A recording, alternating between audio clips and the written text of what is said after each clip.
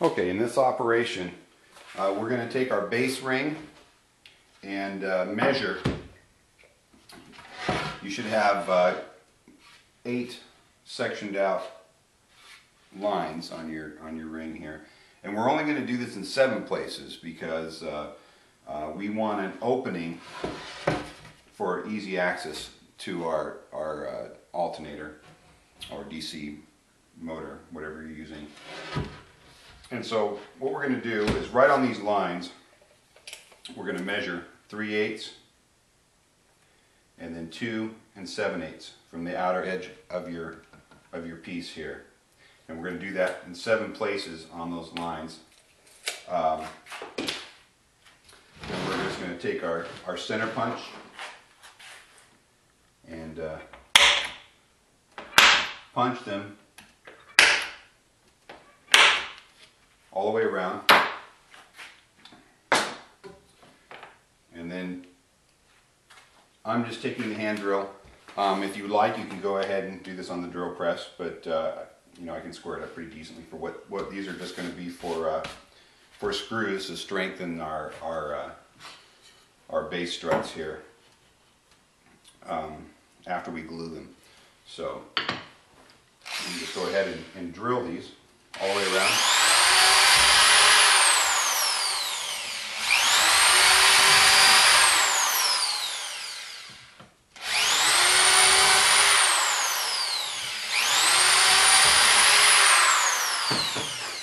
Okay, so you can continue around in 7 places, and you're going to end up with a series of holes. And all those are going to be used for is we're going to, after we glue our struts there, we're just going to reinforce it with some deck screws, some 1.5 inch deck screws. We're going to come in and set those deck screws from the back. And now while we have this, what we're going to do, now we've already drilled all these, is we're going to take our generator mounting ring and just line it up, line the lines back up preferably, and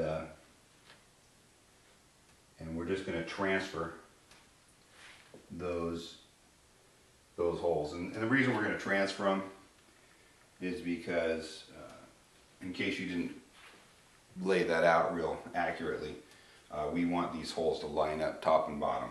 And so we're just going to line it up, and just visually is good, and go ahead and drill through to the other ring.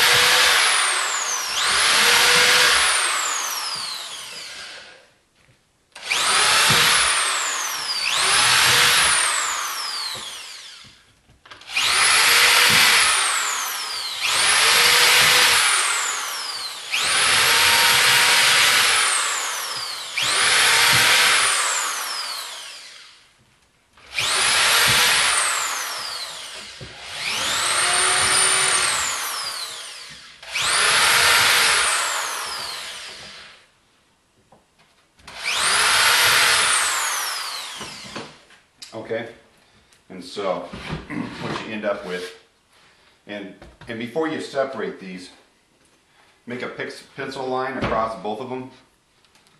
Make a double line so that you have them clocked. That way you can make your realign your holes that we just transferred to the other side. Okay, and that just ensures that we have alignment top to bottom on our rings.